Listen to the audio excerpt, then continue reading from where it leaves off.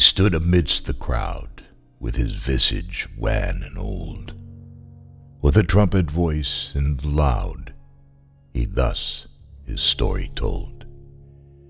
Ye miners all, ye weak and strong, who to these rivers swiftly throng, cast down your tools and fly amain to those at home who cry in vain.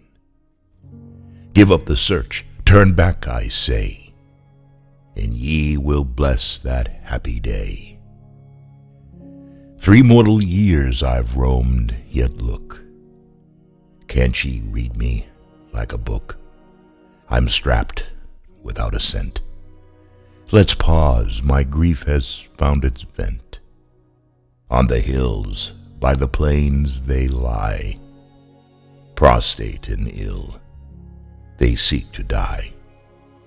Little they reck or care for life, to combat in a useless strife.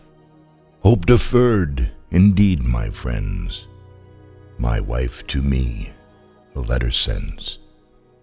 She, trustful, hoped for happier days, but who on earth can read God's ways? No more to me, 2 girls as fair as the angels are with golden hair.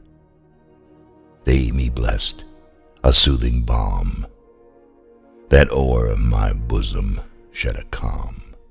I dreamed a spirit stood nigh me, a glorious light around its brow. Softly a voice said, Come to me, where the living waters flow. Thus spoke that careworn man, with voice so loud and clear. The evening breeze his cheeks did fan, the miners all did shake with fear. Strangely sat fear upon their hearts, conscience loud smote in their breasts, guilt on their faces as each one starts at that old man's behests. They pressed around, besought his stay. In vain, his thoughts were far away. My steps lie on the mountain top. I cannot rest, I cannot stop. They watched him up the steep ascent, and wondered whither he went.